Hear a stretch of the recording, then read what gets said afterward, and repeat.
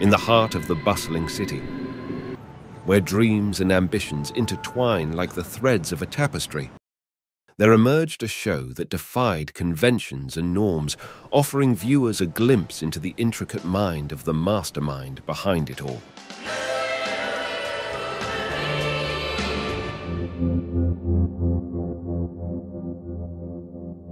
A remarkable journey of creativity and innovation began with Louie, a show that dared to venture beyond the beaten path of traditional sitcoms. Louie was an anomaly in the world of television, breaking free from the familiar constraints that had long confined the genre. The sets, unlike their traditional counterparts, seemed more akin to a theatre stage. They bore no resemblance to the warm, cookie-cutter homes of shows like Everybody Loves Raymond or Friends. This deviation from the norm was a breath of fresh air, setting the stage for what was to come. But Louie was no ordinary sitcom. It was a groundbreaking series, living on the edge of conventionality. A liberating element was HBO's unshackling of content, offering the freedom to explore themes, profanity, and nudity that were taboo on regular TV. This working-class family had a raw authenticity that resonated with audiences, despite its eventual cancellation after just one season. It seemed Different was not always destined to succeed in the traditional world of TV.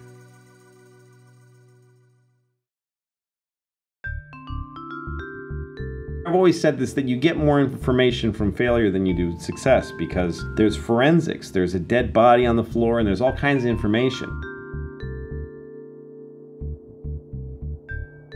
Stand-up is always the standby for me, like that's what I do. That's what I am, I'm a comic. If something I'm doing as a stand-up leads me back to like, hey, this might be a show, then I'll try it. I'll try anything that I think might be good. I don't care about like, well, I failed at it before. You know what I mean? Who cares? Try it again.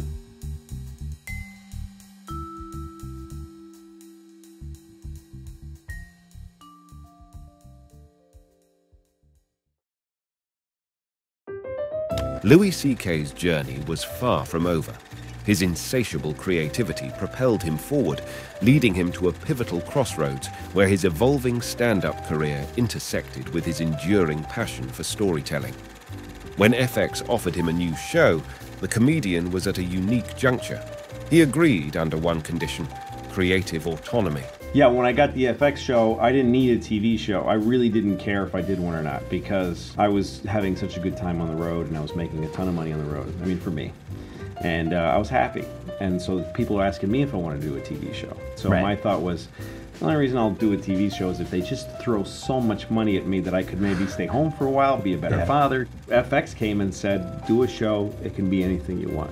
And I said, how much? And they said $200,000 an episode. And I said, there's no way I'm doing that. And I said, the only way I'm doing it is if you don't even know what the show's about. I'm not going to show you the script. You just give me that money. Give me $200,000 in a bank wire, and I will give you a DVD of a show. They wired it to you? Yeah, like literally, I set up a company and they wired the money. That was it. Money wasn't the driving factor, as the meager $200,000 per episode reflected. It was about having the freedom to birth his unbridled visions into reality.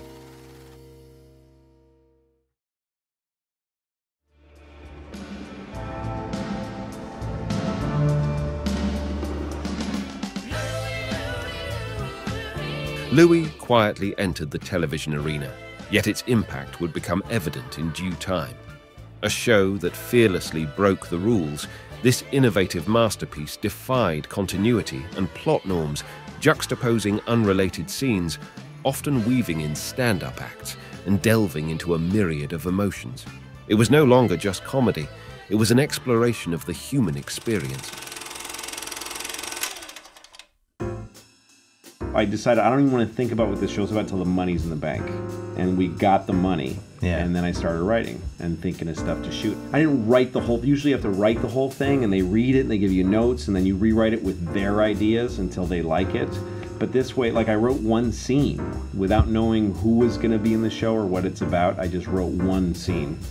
I wrote a scene where I'm on a date with a girl, and I wrote like 3 or 4 scenes, and then I thought, that's about all I want to watch of that. I don't want to watch her then go, you know what, you're kind of a nice guy, or me going, you know, I just wanted to see 10 minutes of it. And I thought, that's enough of that. And then I wrote this thing of this story that happened to me and my kids on a bus, and I wrote that, and that seemed short, and I thought, that's all also.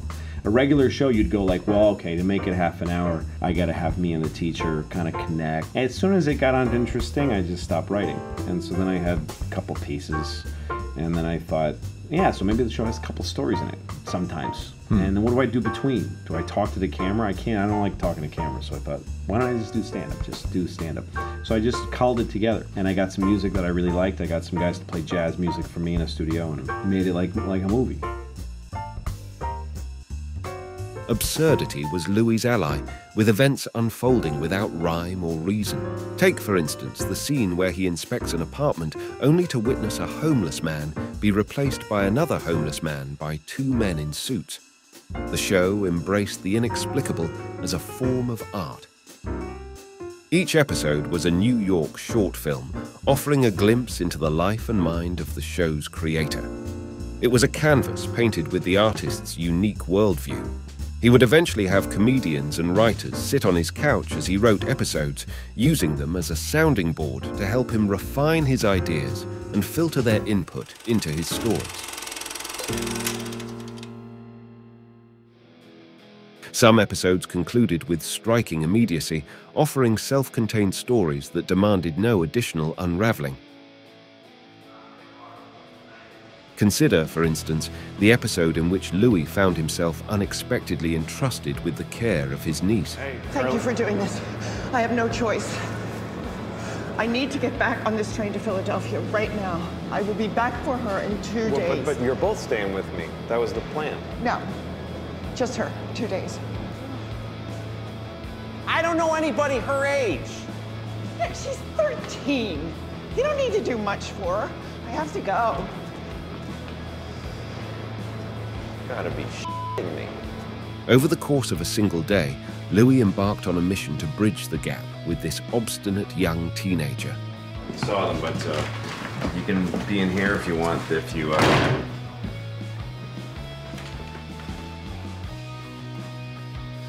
Amy, it's been about 4 hours and I haven't heard a sound in there. Listen, I gotta know you're not a dead kid in my house right now. So Amy? You want to get something? You want some food or get some? I want to go to Fontana's. You want to go what? To Fontana's. The day's adventures took them to a punk club and, surprisingly, culminated in the strengthening of their bond. I had this idea of taking on a kid that's not my kid's age. When you're a parent, you're an expert on the day you're parenting. I'm an expert at a 6 and a 9-year-old. And beyond that, I don't know what the fuck I'm doing. Luckily, you take it one day at a time. But the idea of being projected forward to a 13-year-old was very scary to me. These were stories that needed to be shared, their narrative threads tied neatly without the need for further elaboration. Hello? Hello, I'm calling from Mercy Hospital in Philadelphia. We're holding a Carlene Walter. I believe she's your sister. Yeah, I have her daughter. Well, if you're the next of kin, you should retain custody of her until her mother is well. Unless, of course, you're not capable of caring for her. No. Yeah, she'll be okay here.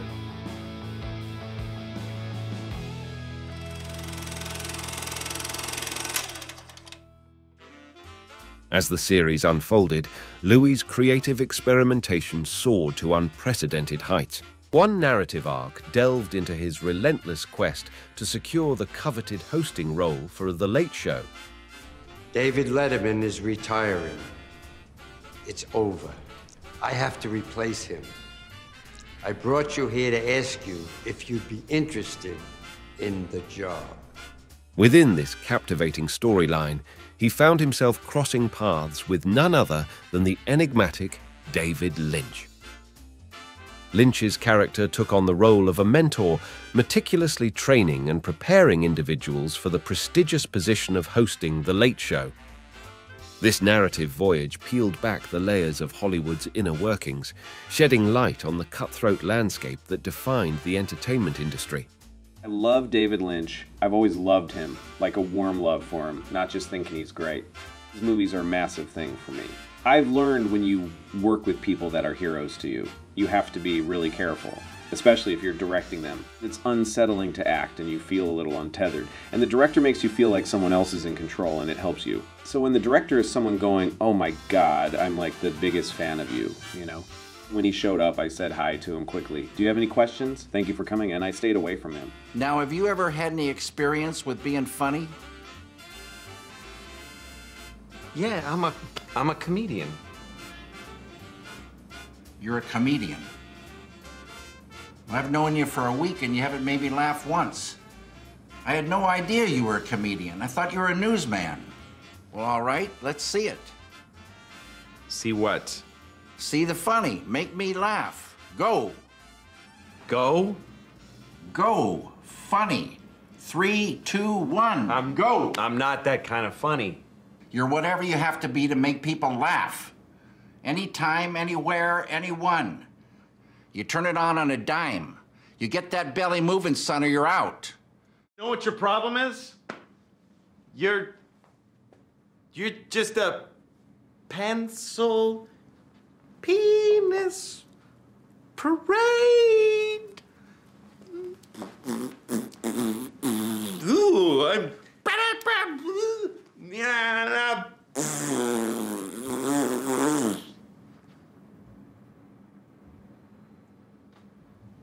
You just bought yourself another week. Go home and get some rest. When we did the scene in the office where I dance around, it was really humiliating. I'm doing this in front of this guy who I love, and it gave me a stomachache. At one point, out of self-consciousness, I said, this isn't even funny. And David said, no, it's not funny. It's not supposed to be. He said, Jack doesn't give you the extra week because he thought you were funny. Don't make any mistake of that. He gave you the extra week because you did something. He finally got you to try and do something. And by the way, that extra week was pretty close to you didn't get it. He had a few things to say like that. I got to hang out with him and smoke cigarettes with him even though I hadn't smoked in a year. There were also episodes that appeared to lack a clear purpose, yet they left indelible imprints on the viewers' minds. One such episode, for instance, found Louie on a date with a woman at a donut place. However, their evening took an unexpected turn when a group of teenagers intruded, subjecting Louie to humiliating bullying antics right in front of his date. Driven by a mix of frustration and curiosity, Louie decided to follow one of the teenage tormentors to his home, peering into a world where he uncovered the intricate dynamics of parenting.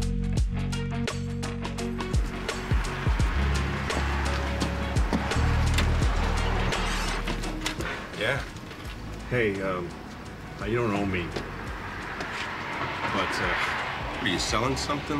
No. Who's this? I'm here because, you have a son named Sean? Yeah? Well, I had a little trouble with him tonight. Like what? Well, he threatened me. He threatened to beat me up. Would you come in, please? Yeah, sure. Jimmy, turn that down. I'm trying! Turn it down, goddammit!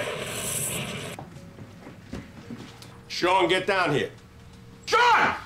Get down here! What? You bothering this guy? What the hell? What did you do? What the hell are you doing What here? did you say? Listen, I don't know what this guy told you. Dad, goddamn. Shit, Dad, I don't know what he told you. I don't know what he told you. Tell me you're sorry, goddammit. Stop hitting him. How do you think he turned out like this? What are you talking about? He's no good. Oh, don't say that. He's your kid. He probably could have been a good kid. He's obviously smart. But how you teach him to just hit people? What was he gonna be but a stupid bully? I mean, you never gave him a chance. Hey, screw you! Who the hell are you? What? Get the hell out of my house, you What are you talking Tell me how to raise my kid!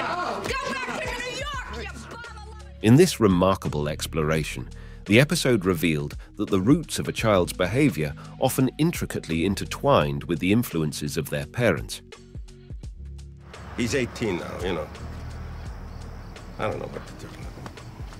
Listen, I don't know what you're dealing with, you know? I mean, I got 2 kids, but they're girls, and the oldest one's 8, so I don't know. I mean, I guess I would go with maybe not hitting them. That doesn't seem like such a great idea. Well, that's what I know. My dad hit me, and his dad him. And how's that going?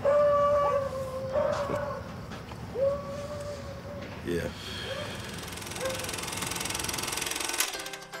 The writing of Louie had a stream of consciousness quality, where events cascaded organically without adhering to conventional storytelling structures.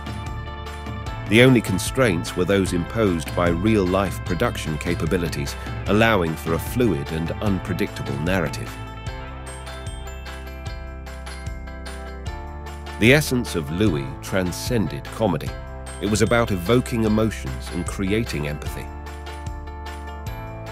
Much like his stand-up, the show challenged our perceptions of the world and our place in it, offering a roller coaster of emotions. There was no pattern, no predictability, and that was the true beauty of the show.